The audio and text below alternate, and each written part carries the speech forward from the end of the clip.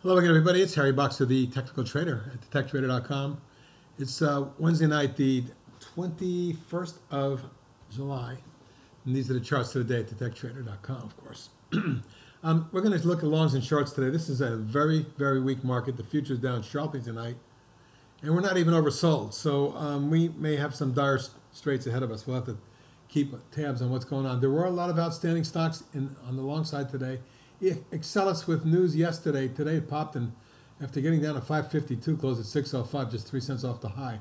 However, in after hours, they did announce a secondary. Now, the stock dropped from about 610 all the way down to 535, right back up to 669, 650, excuse me, 569, and sitting now after hours right up against resistance. Now, I'm showing you this because the stock had a long road from December, $1.25, all the way to 6. That's more than almost 5, well, let's call it fivefold roughly. So when you get a fivefold increase from January through July, you're going to get some pullback. But I'd like to see this stock and how it reacts to the pullback low, the gap from yesterday, around 536. If you notice, the low tonight, again, just for one quick look at it, is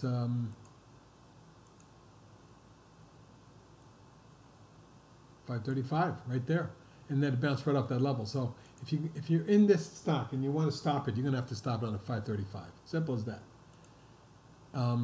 But going forward, if it does consolidate, hold nicely, and then move up again, we're looking at 6 3/4 and then 8 as potential targets. How often do we see secondaries announced? The stock comes down and it turns right around.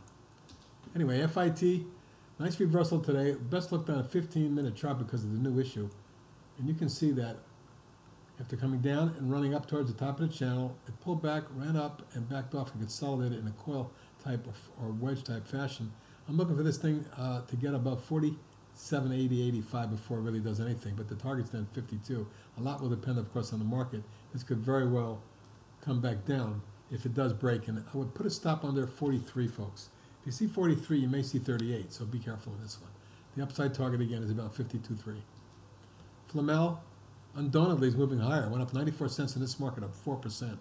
Mine wasn't huge, but the OBV is moving up, and you can see that its stock is at multi-year high territory, going all the way back to highest level since '07, and the next target has to be up near the top of the channel. However, when you connect these lines in here, you'll see that there's resistance in the zone.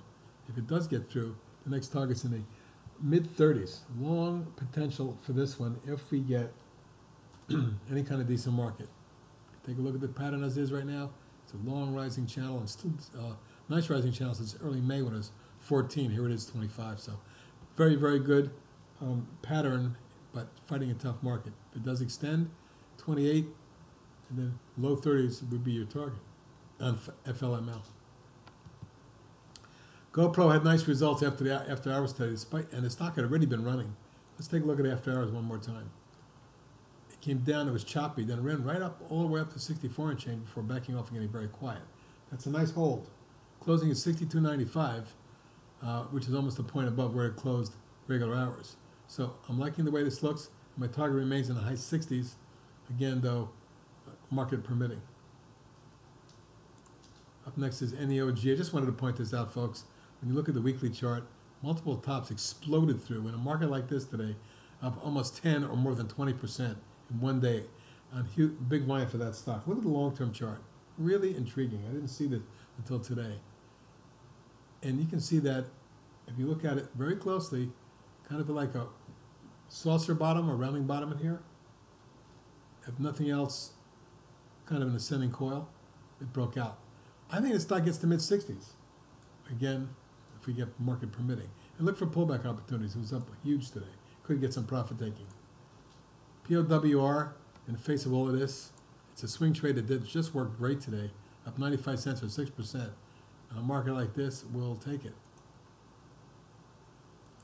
You can see that it popped out of the wedge, got up to resistance near 17. I think the high today was 16.94.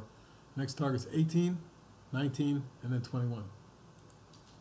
RTIX, RTI Biologicals popped as well. Didn't close great, but it was up 4.5%, or almost 1 million shares as volume picked up. We're going to need to see whether this is able to get through 7, 10, 11. If so, then maybe we start to accelerate. But The volume was good today, and it turned around and broke out above the moving averages in a declining market. Always good to see relative strength. Sarepta up another 22 cents or a little less than 1%, but the key is that it was higher and it was testing resistance. If it gets through here, looking for 38.39 short term. But we've had 1, 2, 3, 4, and the fifth wave is well underway. So careful up in this zone. TNXP with a huge snapback. And remember, we gave you a swing on it. It popped, came down and bounced, but then rolled over hard for secondary support. That did hold. 5 days in a row back up, and today jumping 68 cents or almost 8%. This volume picked up to one of the best in a couple, 3 weeks on an up day. So let's see if this extends. There's some resistance on TNXP right in the zone, right across there. If it gets through that, I'm looking for a test of 10, 10 and 3/4 roughly, and then 12 and a half. WIFI, I believe, had a good report, and that stock popped across key resistance. Take a look. Here's your weekly chart.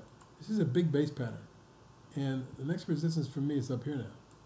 So we may very well extend and test around 970, but again, and we're there actually, right at that level. If we get to this level, the next test would be up around 11 and 3/4. So that's what I'm looking for if this thing extends. Right now, up against resistance in a weak market, you may get some pullback profit taking. It's one to watch though. Let's go over to box of shorts right now and see what's going on with the box of shorts list. Starting off with alphabetically, Canadian Pacific Railroad. Wow, did it get whacked today or what? I've been talking to you about the railroads and how weak they've been looking, and that after breaking the key trend line here, it came down and formed that beautiful bear flag. That's what we talked about 3 weeks ago, and was trading about 172. Today it reached 160. That was down about 8. It really cracked. Now there is some long-term support in here, and if that breaks, you're coming all the way down to 122.24. Keep an eye out on this one. Dover Corp, one of my top shorts over the last few weeks. You can see a massive top. The neck line was broken. Tried to snap back to it for a couple of days. Got very weak volume, and today collapsed again, or backed off, I should say, $1.73, $1.66. And the way it looks, though, is if this top has been broken, it appears to have been done so. Here is the next support level, and that creates a problem for the stock. Let me draw that line for you. Next support level is all the way down here at 58. We could very well see another 6-point drop and pretty quickly. If the transportations really fall apart, watch for the railroads to get whacked. Talk about whacked, look at EMES. Unbelievable how far this has dropped. In August of last year, the stock was 145. A year later, 22. Now, I've been telling you all along, with these bear wedges, and a bear flag here, the stock looks extremely vulnerable. My target now is around 17, 18, would you believe? Wow. Sister stock HCLP, also getting whacked, was down another $1.53 or 7%, and it looks terrible. The bottom of that channel and some support in that zone tells me it could be a mid-teen stock before it's over. Ferrogas, this massive top pattern is being broken. First it broke the trend line, then it broke the neckline, then it snapped back to it, formed the bear wedge, came down, snapped back to moving averages, failed and rolled over. Today getting whacked 4.8%. But more importantly, breaking the neckline on this top, now it looks like an $18.5 stock coming up.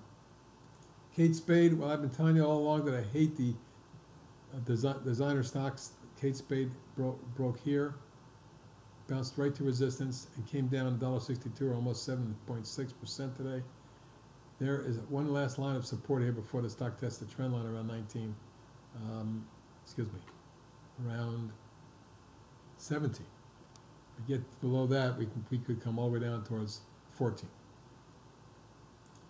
QLYS, massive top, broke hard, rising wedge to resistance, came down. Look what's forming here, folks. It's a bear wedge, a little mini one.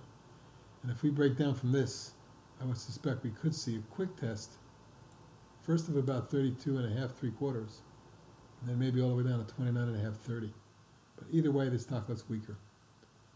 TAL, a box of short, swing short, broke, bear wedge, broke, bear flag, and from that level, 35.5, it's dropped down to 29. Wow.